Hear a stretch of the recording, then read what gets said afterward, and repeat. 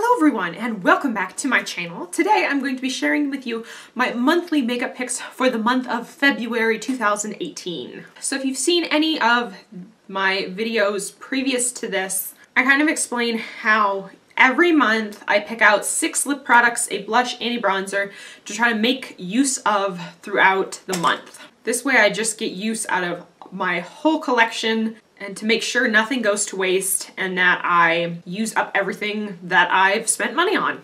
Okay, so I do not have an enormous makeup collection. It's still way more than I use on a regular basis though, but I am not a beauty guru who has like IKEA drawers full of makeup. That's just not my reality yet. Maybe it will be someday. Second point, I'm not a makeup artist. I'm a makeup lover. I follow the industry, you know, all of that kind of thing, but makeup is not my profession. These picks are just out of my personal collection. I'm also very careful about expiration dates, making sure that as soon as something starts to get weird, I get rid of it, so you don't have to worry about that. So as always, out of the literally billion other YouTube creators out there, thank you so much for choosing to see my makeup picks for the month of February. Be sure and give this video a like so it's easier for other people to find, and subscribe to see more of me in the future. I also have a second channel, Alice and Adventure, where I post my food, fun, lifestyle type of videos.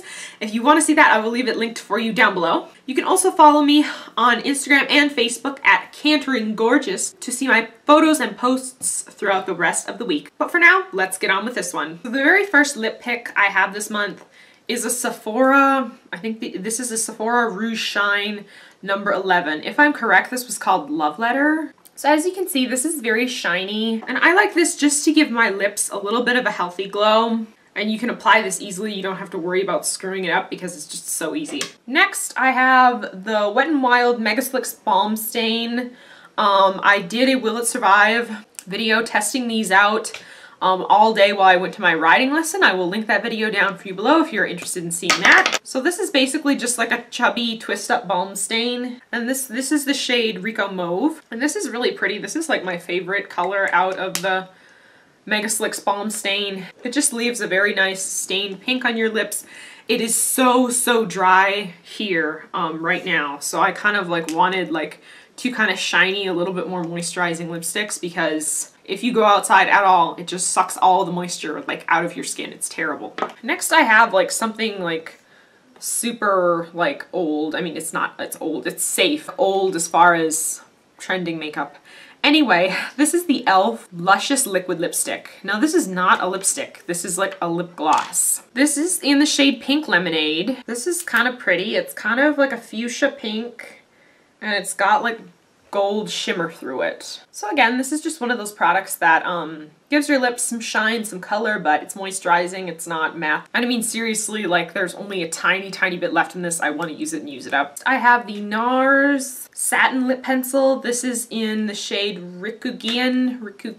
This is a really nice lip color. It's a very pretty pink. It's a nice satiny feel, but it will stay in place nicely. I kind of realized like I just picked all the same color pinks, but that's okay. This one is very nice. I'm sure like at this point every single person out there who has makeup probably owns this, but I just think it's really pretty. It's very universal, you know, it kind of makes your lips like look like my lips but better type of color. Okay, next I have the Wet n Wild Mega Last lipstick. This is in the color Wine Room, and I picked this because it's kind of dark but it's kind of bright. Look how pretty. It's just absolutely gorgeous. You know, it's not dark and vampy at all, but it's not quite pink spring yet. So I'm excited to use this. I don't know why I just never pick this color. I think probably because it's never the right season for it. This is absolutely gorgeous, and I want to wear that this month. And my last product is kind of like, again, like an old product. This is the Wet n Wild Mega Last. Now this is kind of funny because when I first bought this, I didn't even understand what like liquid lipstick was. And so I put it on thinking it was kind of going to be like a gloss. And then it dried like paint, and I thought like, well, this is really weird. But then, you know, liquid lipsticks became such a huge trend. This is in the shade I Can Bear It. I do not think they make these anymore because they replaced them with the liquid catsuits.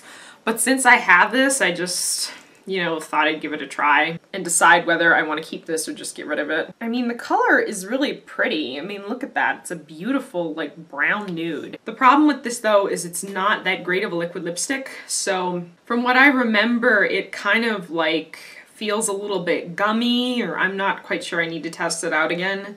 But I mean, like, if I could get over that, it's a gorgeous color. So this is all of my lip picks for the month of February. Where I live, it is very, very, very hot. And so February, we're kind of like done with winter and we're going into spring. Picked kind of all of these pinks just to kind of like have a transition from dark lipsticks to like the pink, to like the really pastel pinks. Now the bronzer I chose for this month is not actually like a bronzer. This is the Benefit Dallas blush bronzer, I guess. I don't know. This is absolutely gorgeous. I don't know if I've showed this in a video before or not. This is kind of like a bronzy blush type of powder. I'm usually like at my palest like through January and the 1st of February. So I kind of want to try and see if I can make this work before I really, really go into using a full bronzer. If not, if this doesn't work though, I might use Hoola, because that on my complexion, that one works really well in the winter. And this, like, I mean, seriously, I bought this just because it has a horse on it. That was totally just like a thing for packaging, but I like it and it's a very, very pretty color. Now for blush, I have the CoverGirl True Blend Blush. This is number 1 in Light Rose. This is kind of like a baked blush and it's got, I want to say, like maybe some gold kind of like marbled through it. I don't know. This is a very, very pretty pink brightening blush. Like if you feel kind of dull or your skin is looking dull, like put some of this on your cheeks and it will really like just kind of make you glow. It's similar to Dandelion from Benefit. That's what I would say. So on my complexion at least, this pink is not going to show up, but it will really, really make your cheeks nice and bright, getting ready for spring. So these are my February monthly makeup picks. I think I'm most excited to try out this Wine Room because like I've never worn this. I don't know why. I'm gonna try. But it looks just like, I'm just like mesmerized by how beautiful that is. Like, and the rest of the things, like I said, the shiny and the moisturizing lipsticks, because it is so dry here right now. This selection of colors to use as kind of like transitions going into spring. So I hope you enjoyed this video and I will see you in my next one. Bye.